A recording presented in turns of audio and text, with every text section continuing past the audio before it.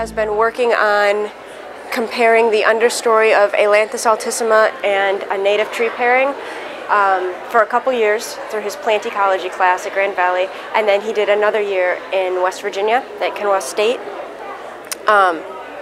Park. And what we've found, what we expected to find, was that Tree of Heaven would have lower diversity, or I expected to find that Tree of Heaven would have lower biodiversity because it's an allelopathic invasive.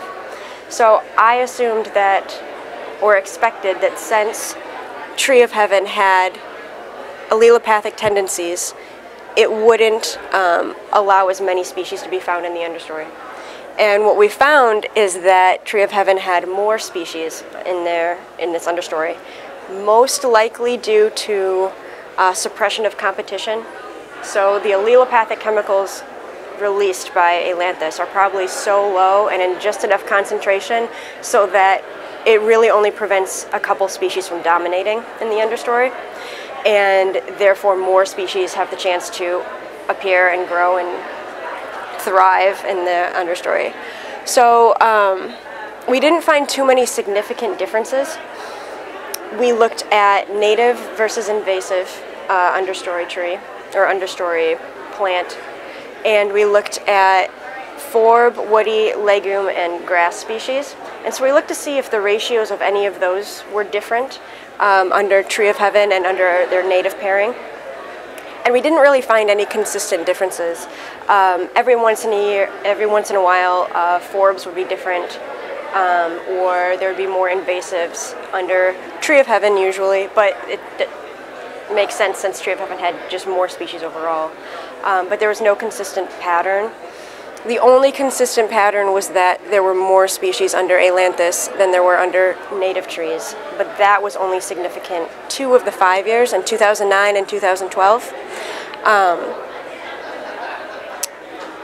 And then we ran an NMDS to see if there were significant groupings, right? So we didn't find too many significant differences when we did our pairwise comparisons, so then we looked to ordinate the data and see if we could find differences that way.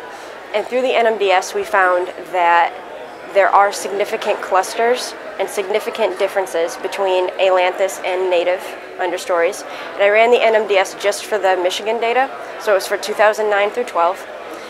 And when you look at all those years combined, not only are the Ailanthus and the native plots different, different species composition, but the years themselves are different too.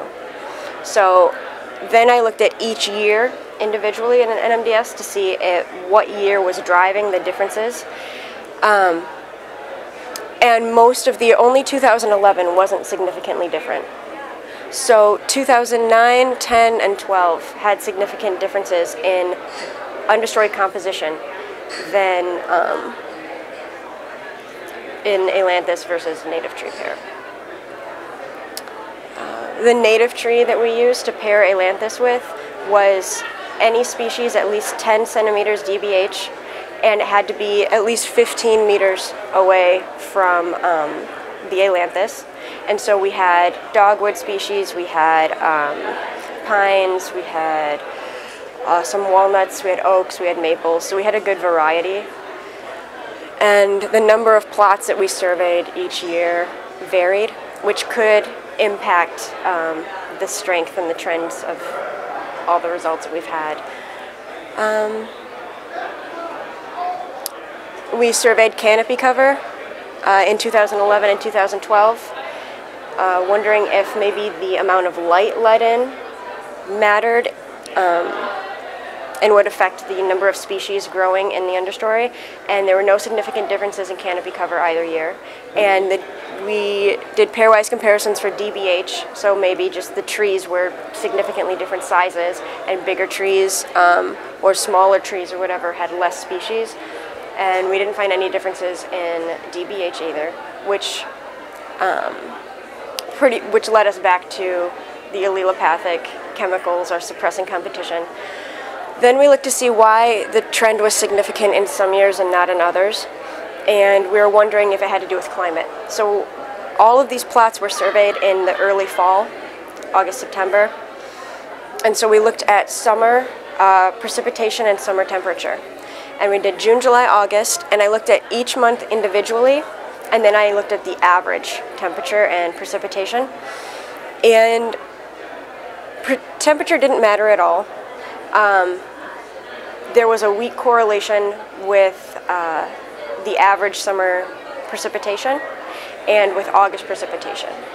So precipitation might help explain the variance in significance and non-significance between the two, but it wasn't strong enough for me to be super confident in that, so I'm going to need to go back and look and see what else is possibly explaining the variance and trends. Anything? Next steps? Next steps?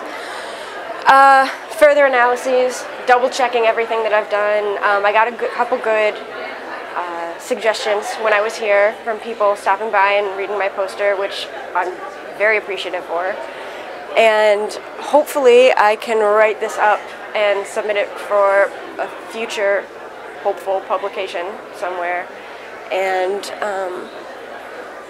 maybe, I'm not entirely sure if Gary's going to continue to do this experiment because he does it in one of his classes.